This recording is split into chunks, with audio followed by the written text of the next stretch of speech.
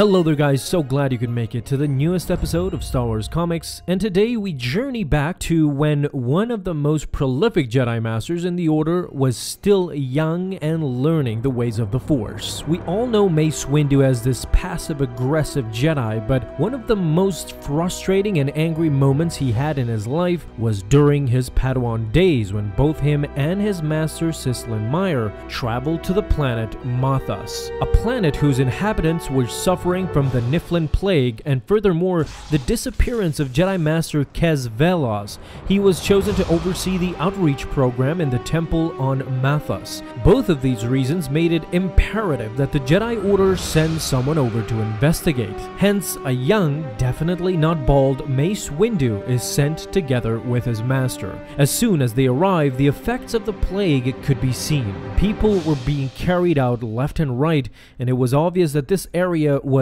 in pain from illness. Master Myr goes on to explain that the mysterious Niflin Plague was such that it attacks the respiratory system over a long period of time. However, it only afflicts those born on this world and not visitors. Something was wrong from the start. In fact, Windu himself was aware of how much these people were in pain, and his master shared the same sentiment. They finally approached the temple that the Jedi built and appointed their own Jedi Master to oversee the area, which, as we discussed earlier in the video, he mysteriously disappeared without any trace, and now the temple was overtaken by Druze, who claimed to be a Jedi prophet and a healer on the planet Mathas sometime after the Jedi Order established the outreach temple on the world. He was able to amass a following of believers in the Force, having promised to cure their afflictions brought on by the Niflin Plague. So because of this, the Order sent the two Jedi with instructions to apprehend Druze as well as to investigate the disappearance of Jedi Master Kez Veloz. Already, Master Myr sensed that Windu's anger was taking over.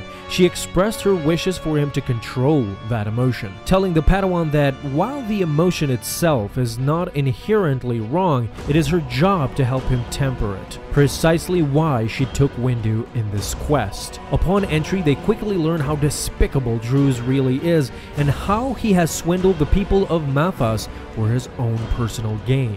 When confronted by the real Jedi, Druze yells out that Master Kez had abandoned them months ago and now only he was the true master of Mathas. Proclaiming that they were heretics, he ordered everyone to kill Myr and Windu, and in that heap of mess, Druze threw a grenade which would slow down the Jedi while he made his escape. Myr, however, was not about to let that happen. She ordered and yelled at her apprentice to track down the imposter since Windu wanted to stay and help. As the Padawan was running, some Gamorrean guards suddenly appear in his way. Big mistake. Windu, using only his fighting skills, took down all three Gamorrean guards used by the imposter. However, in this distraction, Druze was able to injure Windu in the shoulder with a blaster pistol he had obtained. While Windu was just biding his time, Druze went on a rant about how the Jedi wasted their religion and faith with notions of peace when they could have everything just like him. Even call the Jedi idiotic. At that moment, Windu grabbed his pistol and knocked him to the ground. While pointing his purple lightsaber at him, he vowed to not let him abuse anyone ever again as he prepared to finish him. Witnessing this, his master loudly ordered Windu to stop. This is not the way to handle it. When Mace Windu exclaimed of all the lies that this man had spewed and corrupted everything that they had cherished, Myr explained to Windu that while she understands his frustration, killing him won't be the answer. First, they need to extract the location of Master Veloz, and then he will stand trial and atone for his mistakes. As much as Windu wanted to, he knew that Master Myr was right. With a grin in his face, he elected to do exactly as his master had planned. Still, after all that, it is disappointing to see that Windu had still not really learned or remembered his master's advice. He must stand trial. He has control of the Senate and the courts. He's too dangerous to be left alive. I'm too weak. Oh, don't kill me, please. It's not the Jedi way. He must live. Please don't.